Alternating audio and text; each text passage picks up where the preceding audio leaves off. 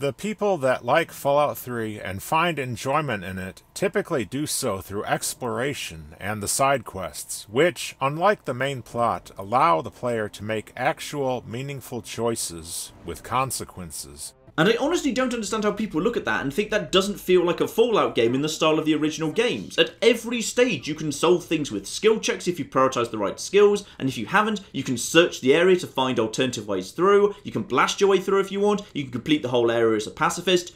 I honestly don't know what more people want. And, in addition, since these side quests were likely written by someone at Bethesda other than the lead writer, Emil, there's the chance that some of them could potentially have good writing, or at least decent writing, which unfortunately is not the case when it comes to the main plot of the game, which is why everyone hates it and avoids it on purpose.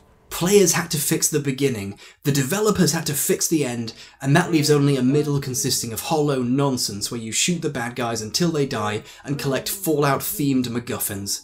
It's no surprise that players who have the most fun are the ones who traipse around on their own kind of adventure, shunning the garbage experience poorly planned for their perusal, flicking on the radio and just doing whatever they like. A friend who is way smarter than me has played Fallout 3 for a very long time and still does, because they essentially just walk around, taking very little interest in the experience the world had planned for them. The best way to have fun with the game is to view the whole thing as something to take a walking tour through, purposefully carving out your own journey almost in spite of the game itself. These people aren't playing the game wrong for not focusing on the story. They're proving how wrong the game is by showing how differently the game has to be approached in order to be enjoyed. It is a story-driven action RPG in which to have fun, you have to avoid the story on purpose. That being said, even though you can put off completing the main quest, you cannot avoid it forever if you wish to complete the game or get to the Broken Steel post-game content. It is a chore to play the boring and linear main questline of Fallout 3, and unlike the Vault intro, you can't as easily circumvent that with mods or a save file. But there is a way to minimize the amount of main quest you have to do by skipping past a significant portion of it right at the start.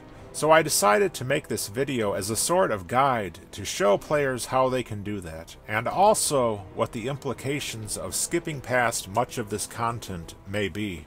For whatever flaws Fallout 3 has, it is an open world game, at least for the most part. And in most cases, you can go anywhere at any time. If you've ever played Fallout 3 before, or you've ever seen spoilers such as this video you're watching right now, then you know exactly where James is, and therefore you do not have to go through all the crap to get that information the normal way. It is also very possible that you could, by chance, stumble upon James unintentionally through exploration in your very first game. I doubt this is the case with most players, but it can happen, and I'm sure it has happened to some. Now, if you're concerned about spoilers, then shut down this video now and don't watch it any further, because I'll tell you where to find James if you don't know. Just set a map marker due west of Megaton at about the very boundary of the world map, then just continue to head in that general direction. This trick of heading west from the starting point to speedrun the game may be something Bethesda copied and pasted from the original Fallout, where one of the late game locations tied to the main quest was located west of the starting point. However, unlike the original Fallout, where enemies do not scale to your level, and thus heading west early on could screw you over by random encounters which you are nowhere near prepared to deal with at that point in the game, in the case of Fallout 3, and pretty much every Bethesda game in general, the enemies very much do scale to your level, with a few notable exceptions, such as old-only sewers, where very powerful enemies spawn in fixed locations. But you won't run into any problems like that by heading in this direction, unless you go into Evergreen Mills or Fort Bannister, which you might run into along the way. If you do run into these places, just go around them, unless you want to clear them out. You certainly can, and there's a lot of loot to be had, but the Talon Company at Fort Bannister pack some serious firepower, such as missile launchers, which are very tough to survive at a low level. If you can deal with that, great. I've also dealt with it myself, but if you are in need of this guide, then odds are you probably should avoid that for now. So, just keep heading west. If you see a place called Charnel House, packed full of raiders, then you're getting close. Clear them or avoid them, and keep going southwest from there until you see this red rocket sign, not unlike the one at the start of the game in Springvale. Here, you'll find an unmarked location, which appears to be some sort of military checkpoint. Be careful, as it is guarded by a Mr. Gutsy. If you should happen to have any pulse grenades on hand, they will make dealing with him a lot easier. Either deal with him or avoid him, and keep going to the next map marker you see to the west. This should be Smith Casey's garage, and that's where you want to go. Oftentimes, there will be patrols of Brotherhood outcasts outside, as well as some potential random encounters. As for the military checkpoint guarded by the Mr. Gutsy you just passed, my guess is this was from before the war to keep people entering the nearby vault under control and orderly. Because, yes indeed, Smith Casey's garage is actually the secret entrance to a hidden vault. The idea of vaults being hidden and disguised as unrelated structures is a trope of vaults since the original Fallouts, and so it is no surprise that Bethesda copied the idea here. In Fallout 1 and 2, the entrance of Vault 15 was hidden inside a small shack, and the Los Angeles Vault was hidden beneath a cathedral. Here, in the case of this vault, Vault 112, the entrance is hidden inside of a garage. It makes some sense to do this to keep unwanted attention to a minimum. There won't be much interest in an abandoned garage, so if that's all that people think it is, then odds are they'll just move on after perhaps a brief look around. It isn't obvious there is a vault hidden inside here. Even if you enter inside the garage, you could very conceivably miss the vault entrance unless you know what to look for. Anyway, James passed through here recently and yet somehow managed to avoid the mole rats and rad roaches found inside the garage. Maybe James used a stealth boy to sneak past them. Or maybe it somehow just works and we're not supposed to question it. Either way, it is up to the player to have to deal with this mess that James did not. If you have the Animal Friend perk, then the mole rats at least should leave you alone. But they're not too hard to deal with the help of Moira's repellent stick, if you happen to bring that along with you. In the back of the garage, just flip this switch on the wall and it will open up a secret stairs that will lead you down into the hidden Vault 112, where you will eventually find James. If you do things this way, then you will have skipped past not only one, but also most of another major quest in the main quest line. You will see that following in his footsteps has been grayed out in your quest log as if you had completed it. You don't get the XP or the other rewards if you completed it the normal way, but according to the Fallout Wiki, you will receive the achievement for completing that quest. I have not tested this, but that's what it says. You will see that entering this vault and talking to this lovely RoboBrain will activate a new quest called Scientific Pursuits, which is now mostly already completed. All you have left to do with that quest is put on the Vault 112 suit given to you by the RoboBrain, and then sit in the sole unoccupied Tranquility Lounger. This will result in the completion of Scientific Pursuits and the immediate activation of the Tranquility Lane quest.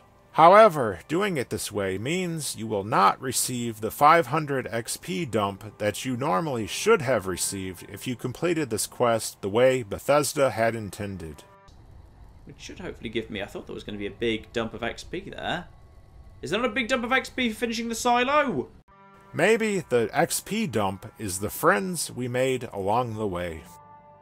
According to the Fallout Wiki, you will miss out on the achievement for completing the Scientific Pursuits quest, but this is only an issue if you are playing on consoles because the PC version does not even have functioning achievements anyway, even though it is something Bethesda could easily correct.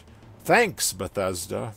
This, combined with the fact that players have to mod the game to get it to run on modern PCs at all, really shows the care and craftsmanship you put into your products. Anyway, you are now in a new quest called Tranquility Lane, which is a simulated reality that you, your dad, even though there should be no way for you to know this, and all the vault's inhabitants are trapped in. This is something I'll cover in its own dedicated video if I ever get around to it, but to make it brief, if you want to know how to blow through this quest as quickly as possible, just go to the abandoned house and activate the failsafe by touching these objects in this order.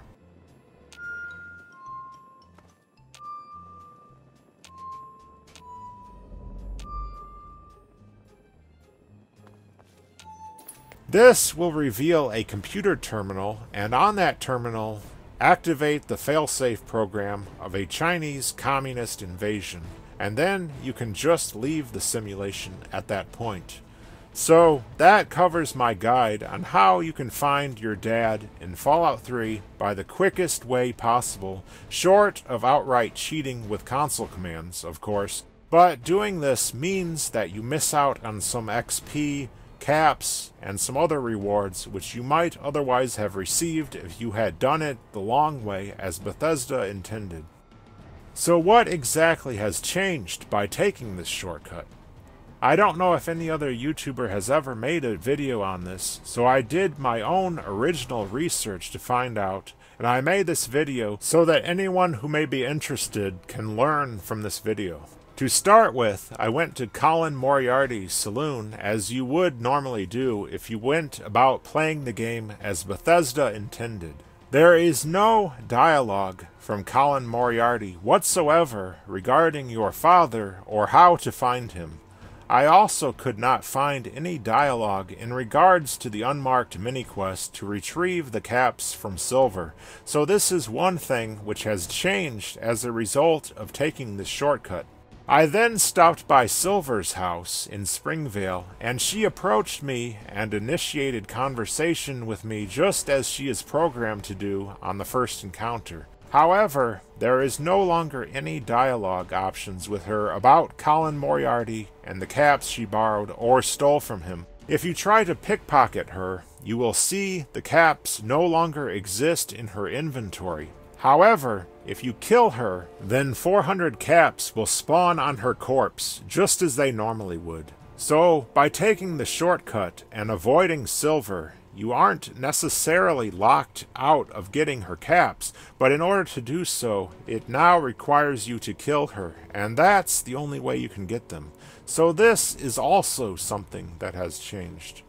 Now, as for Rivet City and Madison Lee, whom you would normally talk to in order to get the final whereabouts of James, I had not yet visited the place or anywhere close to it in this playthrough, so in order to get there in a hurry, I used the COC console command to teleport me to the cell. The wiki says there are numbers 1 through 8 for the exterior cell, and I don't know which one goes where, so I went with number 1. That teleported me underwater and stuck inside of a rock. I hate when that happens. The only way to get out without drowning is to use the TCL command, which allows you to move through objects as if you were a commie ghost. Ghosts. Commie ghosts who don't know they're dead. I was able to get out of the water just in time to see the drawbridge extended as it normally does when you reach Rivet City. I then made a beeline for the science lab. Keep in mind, James is making his way there himself, so I had to act fast. I talked to Madison Lee, and just as with Colin Moriarty and Sara Silver, there was no dialogue in regards to James whatsoever. But it didn't take long for James himself to arrive. And after having his conversation with Madison Lee, which we, the player character, are not allowed to have any part in, we can then talk to Madison Lee again, and she is now excited by James's return. I told you it would work, Madison. Now I can prove it. James, you're back. And with good news. I was right about Braun and the Gek. If we can find one, we can adapt it to work with the purifiers. I'd like to believe you, James. I really would. This is all just so sudden. Madison, I'm telling you, this is real. I talked to Braun himself. He confirmed it. Don't you see? This is what we've been waiting for. I don't know, James. So many years have passed. Is it really still worth trying? How could it not be worth improving the lives of everyone in the wasteland? What could be a more worthy endeavor? You haven't lost any of your passion, have you, James? It's as important to me as ever, Madison. I know it's important to you too. Let's finish it together. James, we don't have a Gek. I can get a small team together, but we'll need proof that it works before people believe us. I know, I was thinking about that. The lab at the facility had some old pre-war computers that we scavenged. One of them might be useful. From the last reports, there's no power at the facility. Even if one of those computers had a database, we couldn't access it. That's why we're going to head over there right now and get things up and running as best we can. You know, if it were anyone else asking me to do this, I'd have them run right out of Rivet City. And you know I wouldn't be here if I didn't think this would really work. It's time, Madison. Damn you, James. When this is all over, you owe me a drink. I'll get the team together. Thank you, Madison. It's good to be working with you again. Did you need something? And we can tell her that we told her so, even though we've never done any such thing. So, this is all just a nothing burger, but in case you were wondering, now you know. And you might also be wondering, since I've never visited Rivet City before, what would happen if James showed up and the drawbridge had not yet been extended? Would it then extend itself for him, or what would happen? In order to find the answer, I had to suffer through the long and arduous journey of following James as he fought every enemy he came upon, at first with his pistol, and then, for some reason, with his bare hands.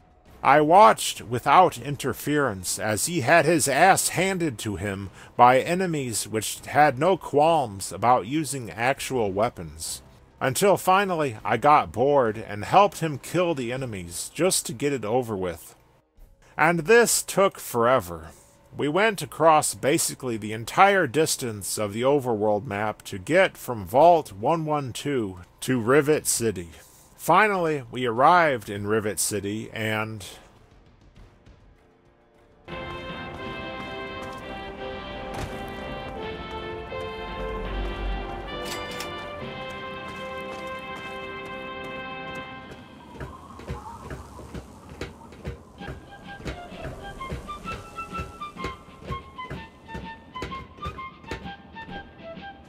the bridge was already extended, so there's nothing interesting to say about it at all. It would have been cool if James had been stuck there, unable to enter due to the bridge being retracted or something like that, but no, just another one of many nothing burgers that make up this entire game. But there's one final piece of the puzzle. What about Three Dog and GNR? Normally, we have to go there also for the answer to finding James. What about Sarah Lyons and the Lion's Pride we normally encounter in Chevy Chase on the way to GNR? In the case of Sarah, she next appears at the Citadel after the Lone Wanderer finishes escorting Madison Lee and her retinue of beta male simps through the Taft Tunnel. I had to play ahead beyond what I intended in order to get to that point in the game. I regret to inform you all, however, that one of Madison Lee's beta male simps didn't make it. You see, while I was escorting them all through the tunnel and doing all the combat duty by myself, this imbecile wandered in front of my laser within a fraction of a second of when I pulled the trigger. I didn't want to kill him, but it happened so fast that I couldn't help it. Fortunately, he is completely irrelevant to everything. Like the rest of Madison Lee's simps, the sole purpose of his existence is that he helps her. I have worked for Dr. Lee for many years. She has been good to me, helped me through some difficult times. I had little purpose in my life before she helped me. So now I help her in return. I am no scientist, but I am good with machines. But she still has the two others, and maybe she'll acquire another to replace him at some point. She sure doesn't seem terribly distraught over his death in any case. Anyway, we finally make it to the Citadel, minus the guy that turned into an ash pile, and Madison Lee orders Elder Lyons to open up over the intercom while she spins around in a circle. You might think Elder Lyons is one of the most powerful men on the East Coast, and perhaps he is, but he is nonetheless subordinate to Madison Lee. He only opens up the Citadel on her command. If you had come here early on, you would not be able to get inside other than through cheats. And once inside, and as per usual, the real main characters of the game have a conversation and discuss what is to be done next, while we, the player character, have no say in anything and are rooted to the ground and cannot move. The only thing I can move is the camera. I can spin it around like this, but I can't take a single step from this position I'm frozen in. The game treats the player pretty much the same as it treats Harold, basically, and like Harold, you'll probably want to commit James. Finally, after what seems like an eternity, the conversation between Lee and Lyons ends and we are able to move again. And now I can do what I set out to do and talk to Sara Lyons. Amazingly, she actually introduces herself as if we haven't already met before, which is as it should be, because in this playthrough we really haven't met before. So I'll give the game credit for that. In the other cases I've tested so far, this was not the case.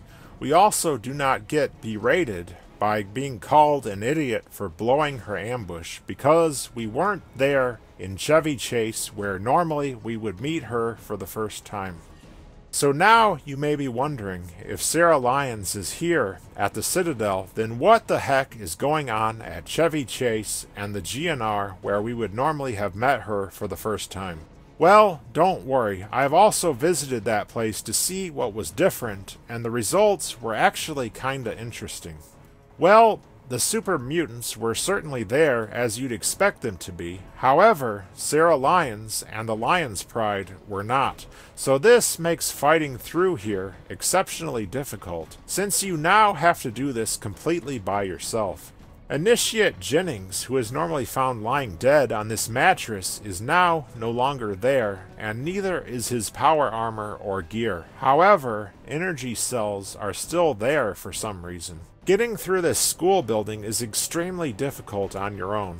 I found it much easier to just run through, and when I got to the courtyard in front of the GNR, the super mutants from the school seemed to be hostile with the super mutants here, and both groups of super mutants fought against each other. I have no idea why. And the huge-ass super mutant behemoth spawned in as usual, but with no Lion's Pride there to help me, this was a hopeless battle. So I just tried to make my way inside the building. According to the Fallout Wiki, the Fat Man mini-nuke launcher you normally would find in this area does not spawn in when you've played things out of order like I've done here, which, along with the absence of the Lion's Pride, makes this fight here extremely difficult if you decide to do it, but I'm sure it could be done if you want a challenge. Anyway, I eventually made my way into the GNR building, where I am informed somehow that Three Dog was expecting me and is waiting for me upstairs. I go to talk to him, and unsurprisingly, there is no unique dialogue or anything of the sort. Also, no mention of James at all whatsoever, although Three Dog still wants me to repair the antenna on the Washington Memorial. But I refuse to play any further because at this point I'm sick of this game.